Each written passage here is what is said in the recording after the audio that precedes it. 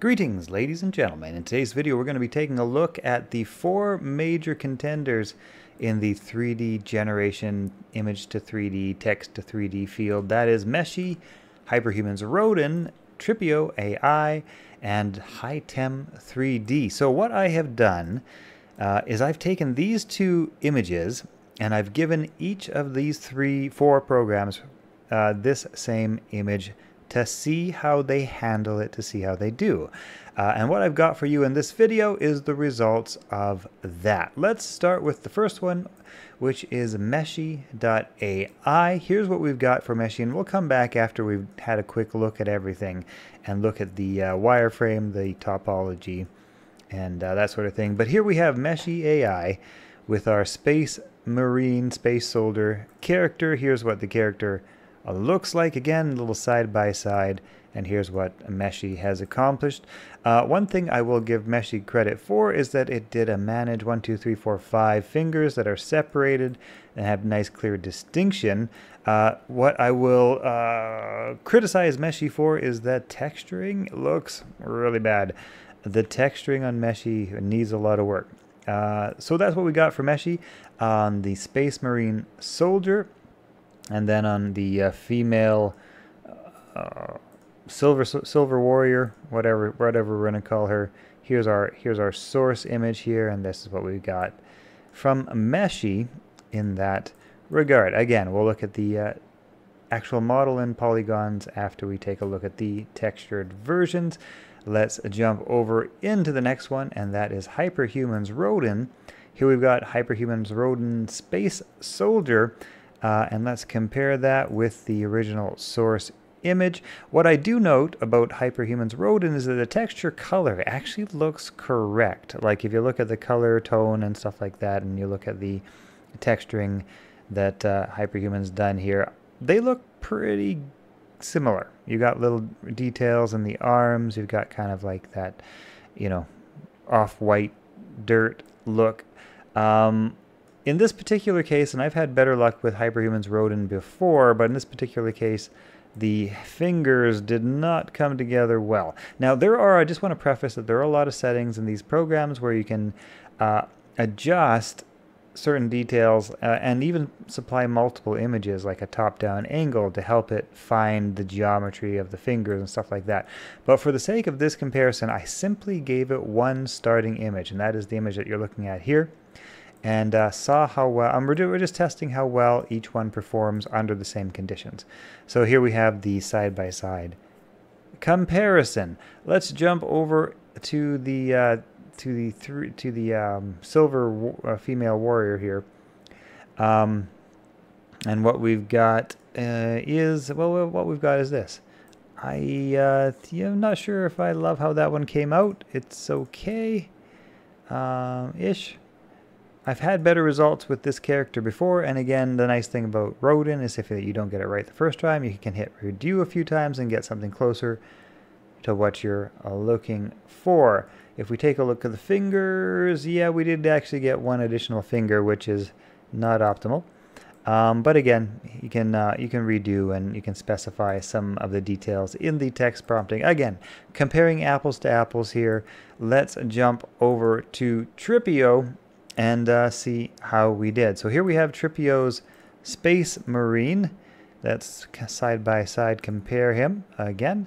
I'm noticing that the color of the texture of the armor looks pretty correct. Like the color scheme and that sort of thing looks pretty good.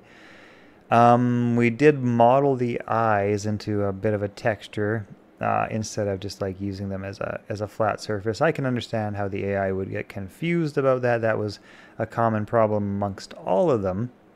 But generally speaking, the model looks pretty decent. And if we turn around and we look at the back, one thing I noticed about Tripio is it did actually get inventive when it came to the back as compared to Rodin, which did kind of a plain flat back, and as compared to Meshy, which I guess did get a little bit inventive as well. It did do a little bit of detail on the back. I didn't supply it a back image, so we're just kind of letting it come up with what it thinks best. I think the back actually looks pretty good here on Tripio 3D, and I actually think so far the texturing and the modeling looks the best. Let's look at Tripio 3D's Female Silver Warrior, and that's what we got. We've got the right number of fingers and one thumb, I think.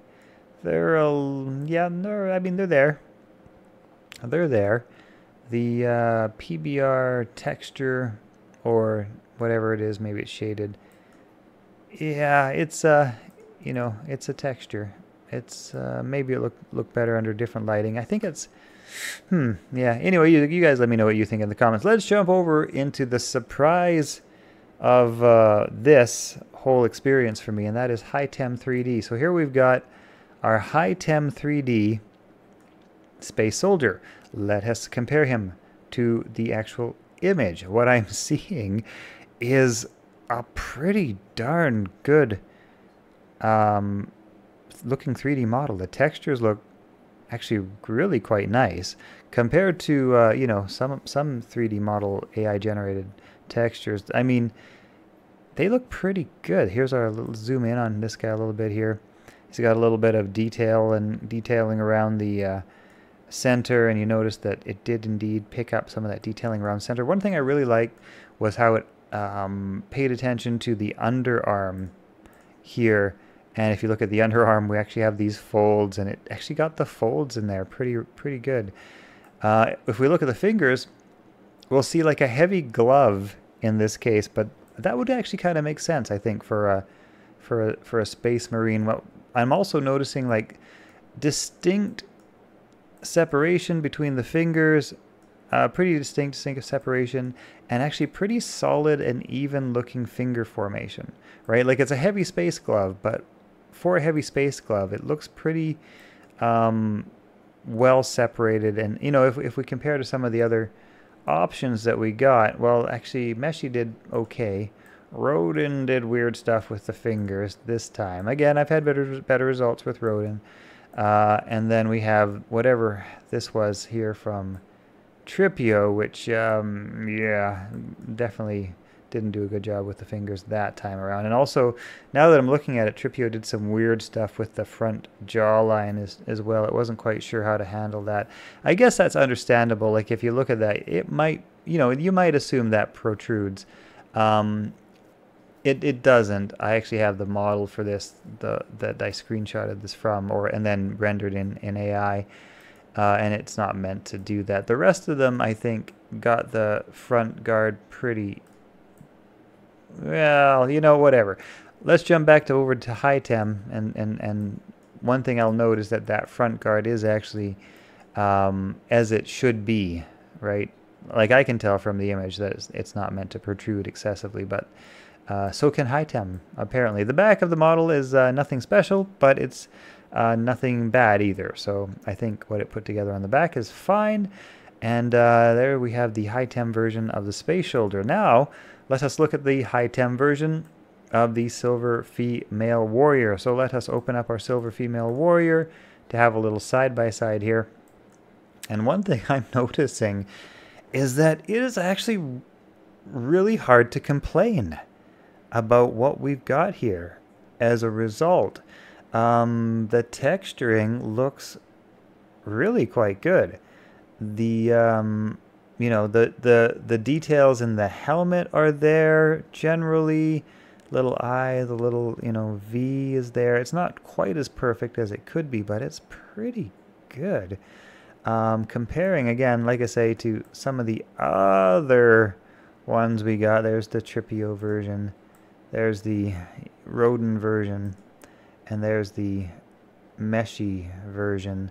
Or again, we're going to look at the model underneath the texturing after. Not all of these platforms are necessarily specialized at doing the texturing yet, and I think they're largely a lot more focused on the modeling, topology, wireframe, polygon placement, and generation.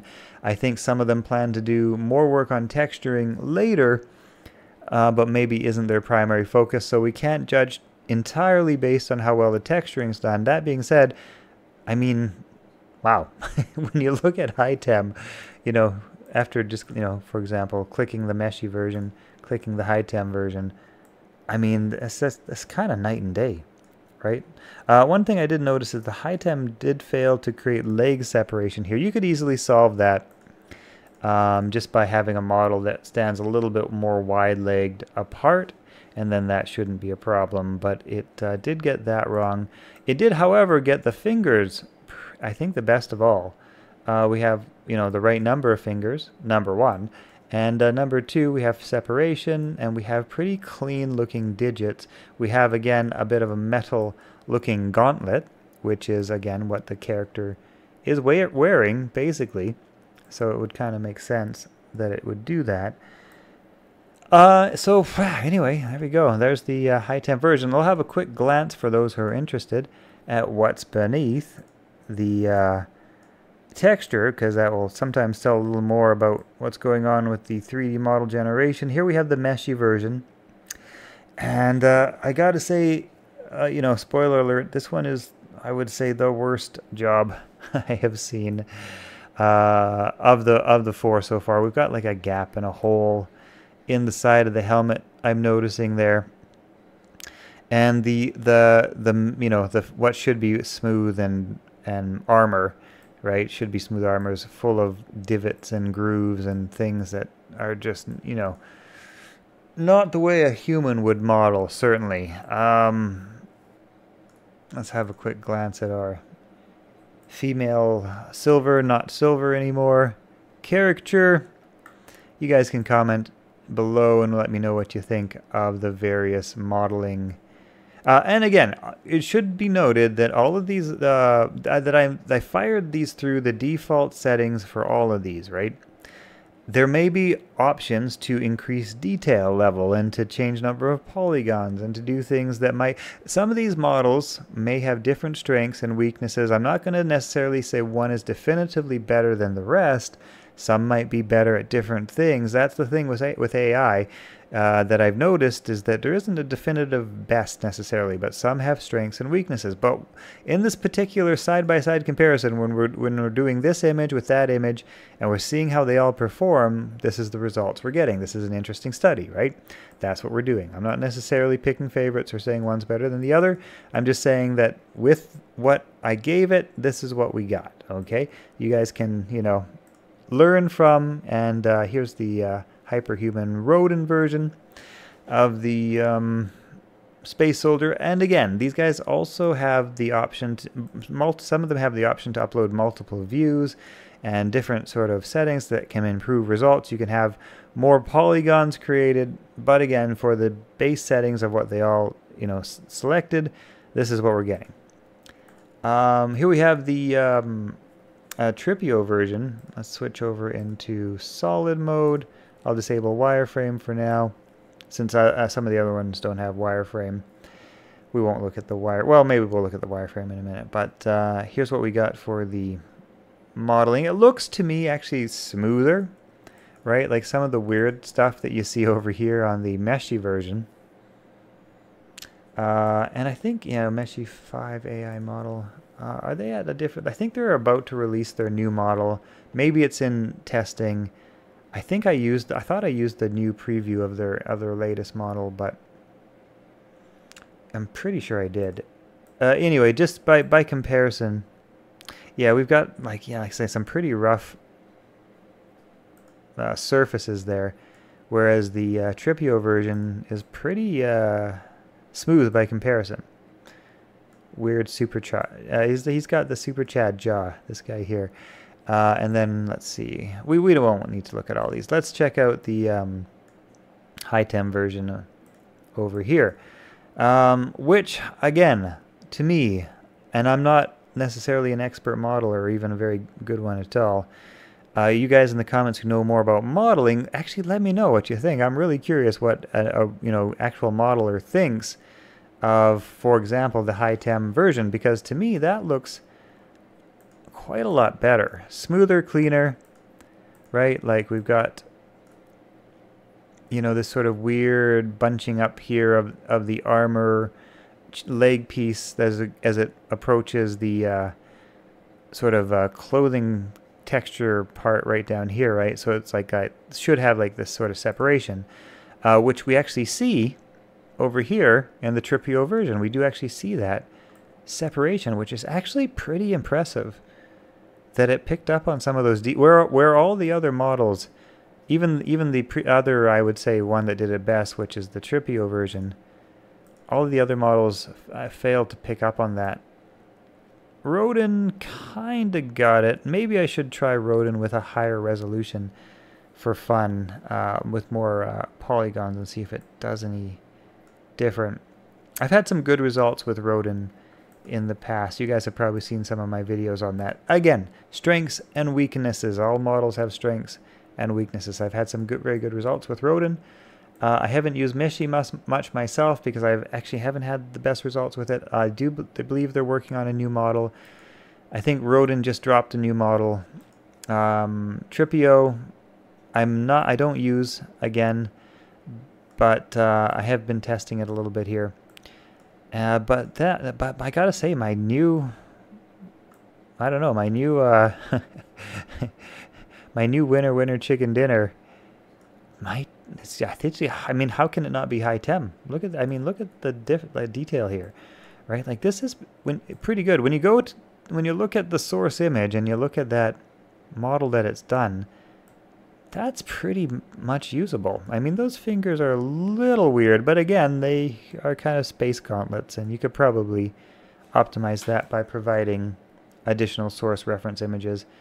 If you don't look too close at all of these, they would probably be usable. Well, depending how far away you need to be, right? Depending how far away you need to be, how top down you need your character to be. Absolutely, for a top down shooter, this would be quite plenty, I would say. And even this would actually almost even work for some non-graphically perfect, hero characters, almost. I don't know. You guys let me know what you think. Hope you've enjoyed this look today at, yeah, let's have a quick look here.